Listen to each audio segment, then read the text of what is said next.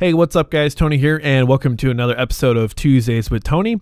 And in this episode, I want to talk about my parents moving.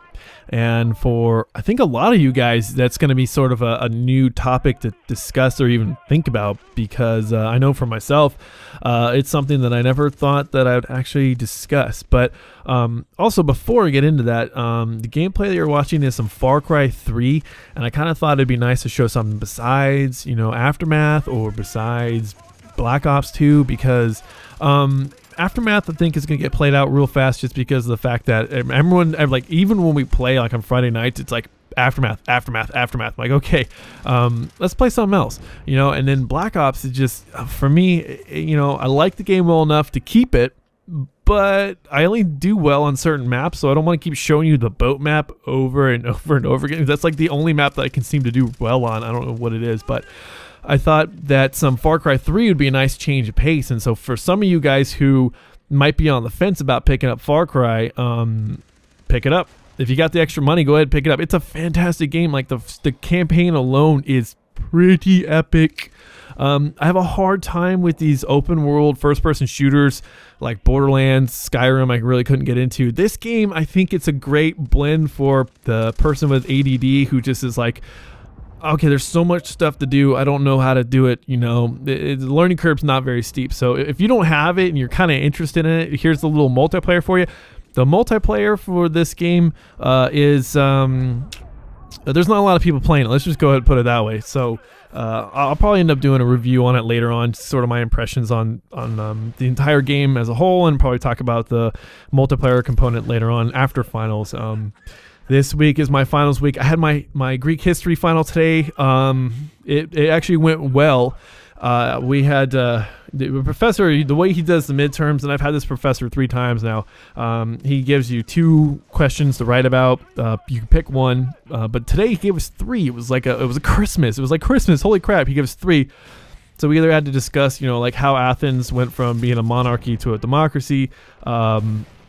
Talk about Herodotus and sort of the idea of him being the first historian, and was he truly objective in his approach, or is he clearly biased? The last one, the one that I liked the best, and I think the majority of my peers wrote about, was the Persian Wars. Like, give 5 examples about how and why the Greeks were able to defeat the Persians in the First and Second Persian Wars. So that's the one I wrote about. I thought that one was the most interesting, and it was the most current. That was the question that, out of all the topics, because we ended on the First and Second Persian Wars the last month or so of the class.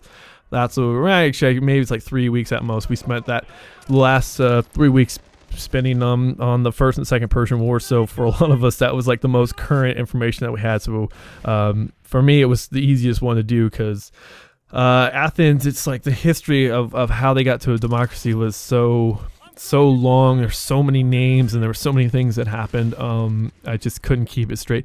To condense it down into an essay that you're trying to write on the fly, like, oh yeah, what was that guy's name? I can't remember. What was the name of the council? Stuff like that. Anyways, I skipped that. So anyways, let's get to the topic at hand. My parents moving. So here's a backstory to that. My parents have been talking about wanting to move out of California for I'd say about the last year. At first they wanted to move to Florida because my grandparents on my father's side, they live in Florida. They kind of live in Florida and Ohio. It's really crazy. They like live one part of the year in Ohio, like during the summer, and then during the winters they live in Florida. So they're doing this like 2-house thing, and then I think they eventually decide to move back to Ohio. And the thing is that my dad is from Ohio, so he was in the Marine Corps, so it brought him out to California, and he met my mom, bada bing, bada boom, there's kids, and he's living out here in California for most of his life, at least the last 30 years or so. Now my mom, first generation Californian, me, my brothers, second generation Californians. So for us to think about our mom, fellow Californian, moving to an area where it snows, we're kind of like, Mom, you sure about that? Because this is pretty much a damn good place to live, because it doesn't get too hot, doesn't get too cold. We kind of live in the Goldilocks zone here for weather, and we got a nice coast. The Pacific Ocean is out here to our west, and it provides us with a nice temperate blanket. It keeps the temperatures nice and even, not too hot, not too cold. So the idea that my parents just up and left, it's just, yeah, it's weird because the way I look at it, and the way I've sort of rationalized this in my head is that when you're a younger guy like myself, you know, you move out of your parents' house, you know, you leave the nest. And my brothers and I, we haven't lived with our parents in a very long time. So my parents have been living on their own, you know, without us. And we'd come visit and, you know, birthdays and Thanksgivings and Christmases and barbecues and just get-togethers and just come over and visit and shoot the shit with parents. And so when you also, you know, the other part of that is, so just to speak in a general sense, you know, if you were to say leave for college or whatever, you go to wherever you're going to college. Maybe you go to a state, maybe you go to a city, maybe you are in the same city, I don't know. But if you're not living with your parents, you come back to your parents' house and you know, like, oh, you go back to your room and all this stuff's in the same spot and it's collected dust and you're just kind of like, oh, it's gross. But you're back at your parents' house. Well, now I'm in this situation where if I go to visit my parents, I'm going to a whole new city that I've never been. I'm going to hang out with people that I don't really know. I mean, these are cousins, aunts and uncles that I have that I've seen pictures of, like on Facebook, but I don't really know them. So it's kind of strange. For me, I've never really had to deal with that. And I maybe there's some people who, you know, some subscribers or viewers who come across this video who are within maybe like a divorced family, you know, and you got one father or parent lives in one part of the country and mother lives in another part of the country, and so they kind of have this like back and forth, you know, and they're kind of used to this traveling. For me though, it's really strange, you know. I've always been sort of, a family has always been here in California. You know, I haven't really had to deal much with traveling outside of the state to to see other family members. So it's going to be interesting from here on out. I mean, they left because of the fact that, you know, California is terribly expensive to live in, and both my parents they've got the retirement. You know, my father was in the Marine Corps for 20 years. My mom was worked for the county of San Diego for 18-ish years. And so they're collecting their retirements, and my dad still works part-time, and they wanted to maximize what they got out of their retirement. And living here in California, it's terribly expensive. So I can understand, I can see the justification for leaving the state. The thing though is just like, man, it's just weird. I don't know, for me, it's really weird. I'm still trying to get my head wrapped around it. And I mean, they've only been gone for almost a week now. I called them on Sunday. Yeah, it was Sunday afternoon. I called them and they had just pulled into Ohio, and so, or at least to the house that they're living in now. So it's so fresh and it's so new. So maybe it'll get get used to it over time. I already know my mom's like, hey, you guys have to come visit. You know, I was like, okay, we'll see. You know, it's like you guys don't live next door anymore. It's gonna be kind of tough, but. Anyways, I'm just kind of finding it strange, you know, and it's more strange because I'll be honest, like my family, the way it is that you know, my parents were sort of obviously the foundation. All parents are foundation to the family, of course.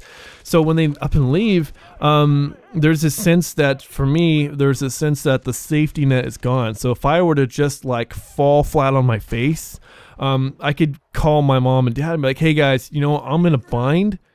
Can I come crash at your place, sleep in my old bedroom for a while, you know, until I get back on my feet? And, you know, your parents will be like, yeah, of course. Yeah, sure.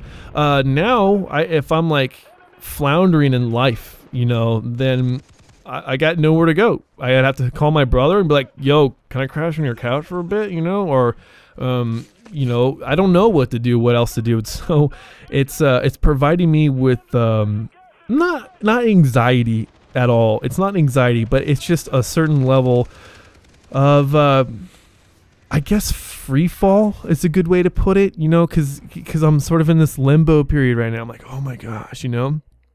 And it kind of, to be honest, like I haven't really thinking about it because, like I said, I'm a Californian, man. I've only lived in this area that has this range of temperature from like 95 degrees at the hottest to like somewhere in the 30s at the lowest, you know.